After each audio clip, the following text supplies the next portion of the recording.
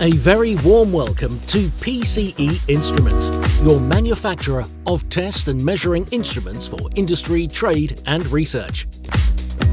PCE, professional, calibrated equipment.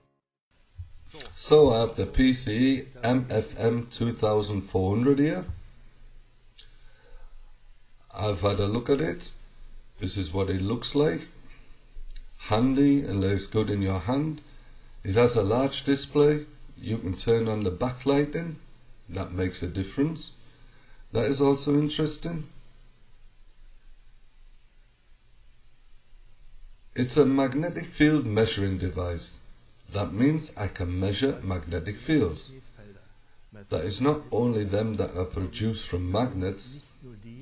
These magnetic waves, what we know of, what you may know from school, but on many electrical or electronic devices, a printer for example. It has the craft joints to connect the fluid connection for the motor and another piece that has to be driven, the Wallstrom and so forth. And it is switched from the operating system. Sometimes they don't switch and you don't know why. And then this magnetic field you can measure relays or similar things measure. There are relays that have maybe got stuck like some people too, and these magnetic fields are there but it doesn't switch, and such things you can measure with such a device. I'll show you what we can do with this.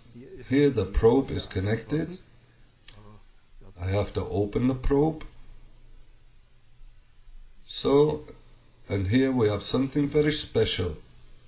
Here at the front, on the tip there, is a Hall generator. It is written Hall. It is named after its inventor. And this Hall generator is a semiconductor, which in a magnetic field, its characteristics, its electrical characteristics, changes. And you can measure this. That is the principle. This device is available in two different versions. For one is the transverse version, that is this one, and one with the axial version aligned. I can push it against something and measure the axial direction. Now look here, I have a small magnetic cube, and when we get that together onto one picture, so I'll go closer to this magnet, and you can see the magnetic field goes up. And now an N is displayed.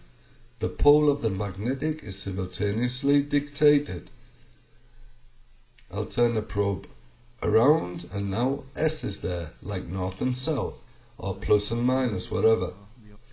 So you can see a magnet, so if I come from the side it doesn't work. I need a different probe for this. Here I get any sort of values, which are stray values. So magnetic field measuring device.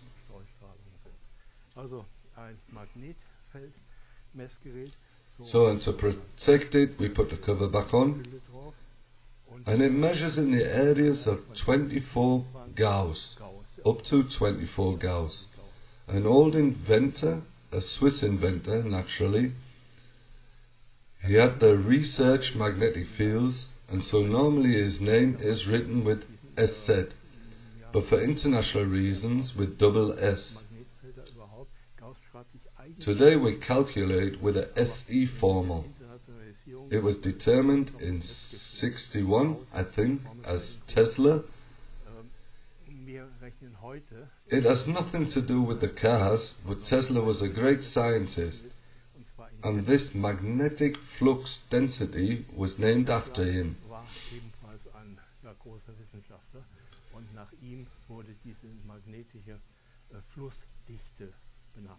You can convert this, but there are different, but it is important that there are different size systems.